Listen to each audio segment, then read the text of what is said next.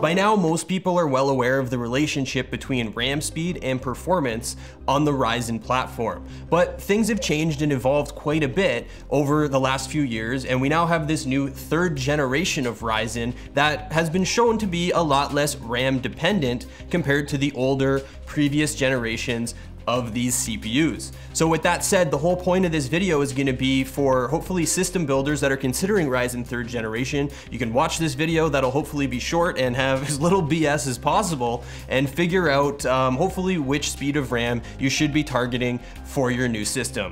So with that said, let's get started.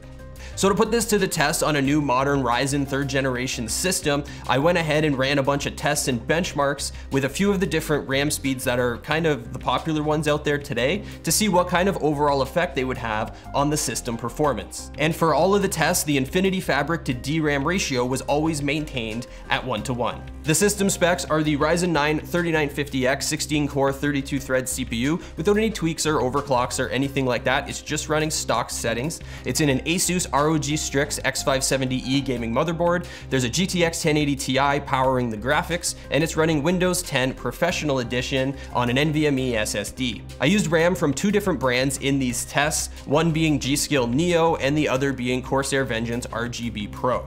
What I found with the synthetic benchmarks was that there's definitely some performance to be gained with faster RAM in CPU-Z and in the 3D Mark TimeSpy CPU test, but the amount gained going from 3200 to 3600 is not as great as going from 2666 to 3200, suggesting that there may be some point of diminishing returns beyond 3200 megahertz.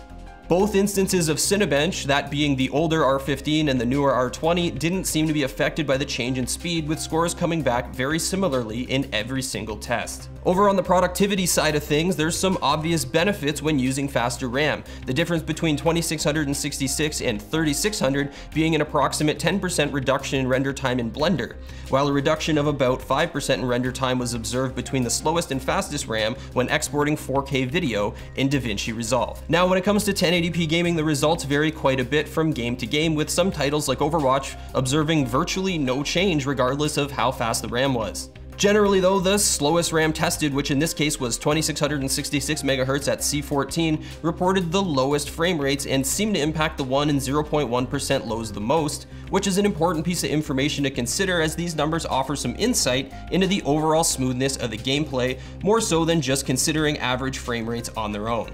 So these gaming tests seem to suggest that 3200 megahertz is a sweet spot, offering really good overall performance, but without the cost premium associated with moving up to 3600. Now, with the price of RAM fluctuating all the time, you might be able to score yourself a really good deal on a 3600 megahertz kit. And if that's the case, I say go for it. You'll basically be running at the upper limit of the 1:1 Infinity Fabric to DRAM ratio, which is a really good place to be performance-wise. Still though, I think the point remains that a good 3200 megahertz kit is going to allow you to achieve an awesome balance of performance and cost, making it an easy, no-brainer type of a choice for most Ryzen 3rd Gen system builders. Also worth mentioning, I think, is that if you're a bit of a system tweaker and you don't mind diving into settings and messing around with things manually, you can probably extract even more performance out of any one of these RAM speeds that we tested today by tightening timings. Lower latency should, in theory, translate to greater performance. And just a few quick words of advice for all you system builders out there: just make sure you're checking compatibility when selecting critical system components like memory. Make sure it's going to work with your motherboard and other system hardware so that you don't run into any issues